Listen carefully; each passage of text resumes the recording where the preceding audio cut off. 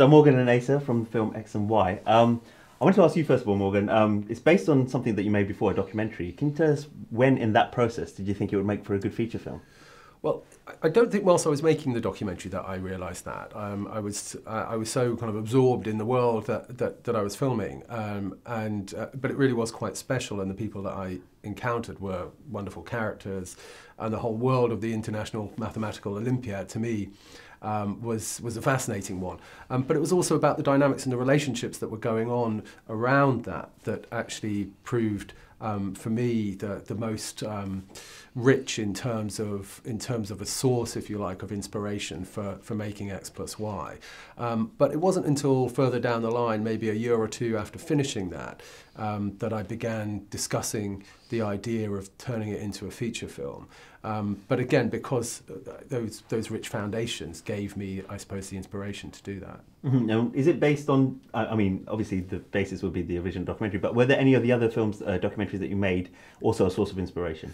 Well, to an extent, I think every documentary that I've made is in some way an inspiration for making a feature film, and that's partly just because of the experience that you have in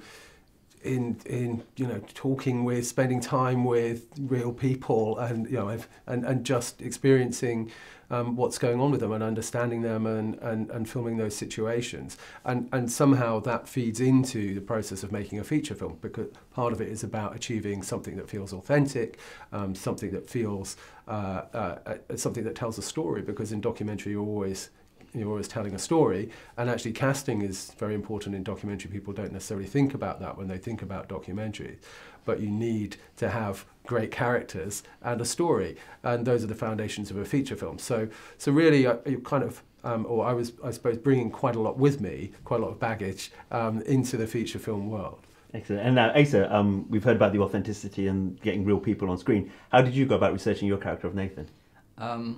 It was a quite long process of research, and I mean, prior to this I knew very little about the topic, and so for me it was also a really educational experience, and me and Morgan both talked about the character, because there's no defining trait for people on the spectrum.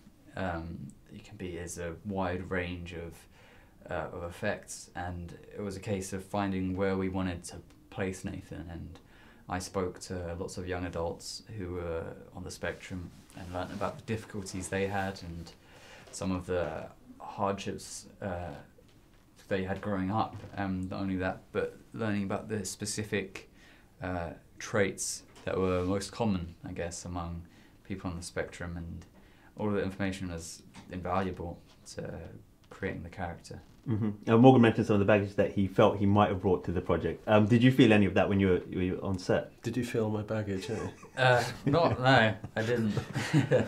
No, it was quite a fresh start for me for this, because the character's so different from myself. It allowed me to almost start from a blank slate, which is nice. Mm-hmm.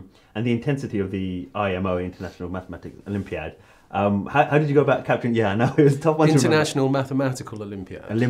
Mathematical Olympiad. There we go. How did you go about recreating that? And I mean, how big an event is this? Well, it's a very big event, and it attracts teenagers from nearly 100 countries, and teams of 6. So you've got about 600 kids in a room doing the competition, and they're all very top level in terms of their ability. But in terms of recreating it, there was, again, we worked with the actual Olympiad team and the people who are in charge of that competition. And one of those is a man called Jeff Smith, who was in the original documentary and was the UK team leader. We also had a mathematics consultant, a young man called Li Zhuzhao, who was one of the original Olympiad team members, British team members, who was in the documentary, and he was our consultant. And between them, and another man called Joseph Myers, who was also involved with the Olympiad team.